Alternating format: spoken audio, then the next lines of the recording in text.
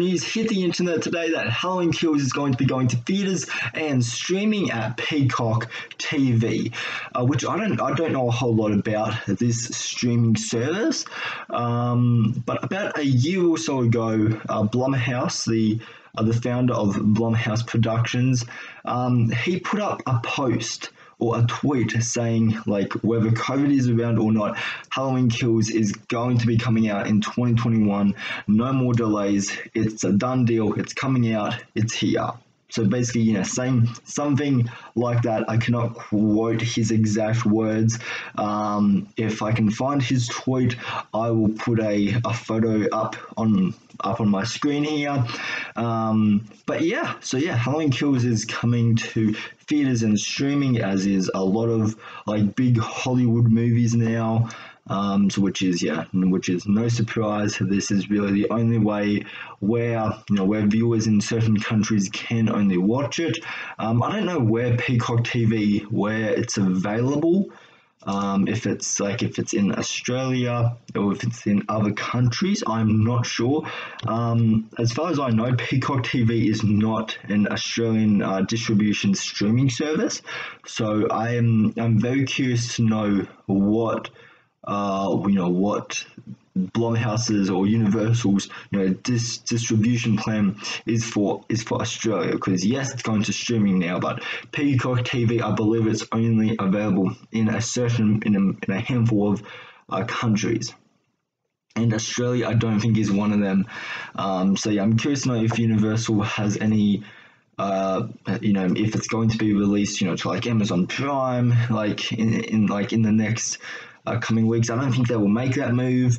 Like Peacock TV, I'm gonna be honest here, I don't think Peacock TV was really a good move. I think taking Halloween Kills to theaters and streaming, I think is a good idea.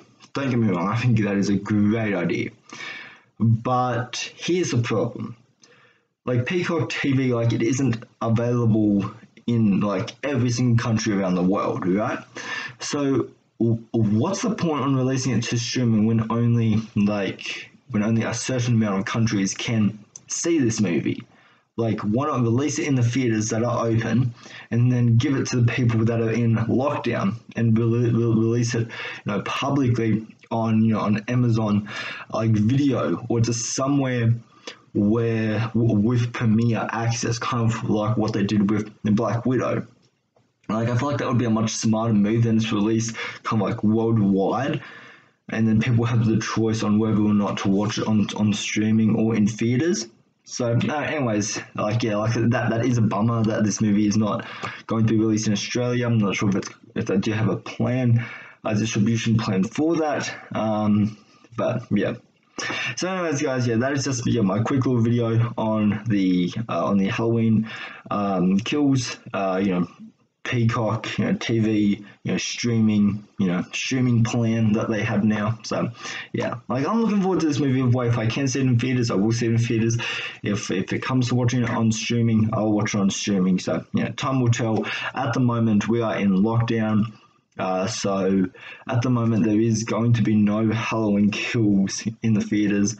From all the early reviews, sounds like this is the type of movie to be seen on a large screen format like IMAX, which is how I would want to see this movie, or even in XD. I think that would look pretty sick. Just seeing Mike Myers up on the big screen with an audience, that would be an awesome experience. But yeah, time will tell how COVID does go. So anyways, guys, let me know what do you think of this streaming plan for Halloween Kills, and are you going to go see this movie in theaters, or are you going to watch it on streaming? Let me know all your thoughts and opinions down in the comment section down below, day, evening or night, wherever you are, and I'll see you in the next video. Alright, bye.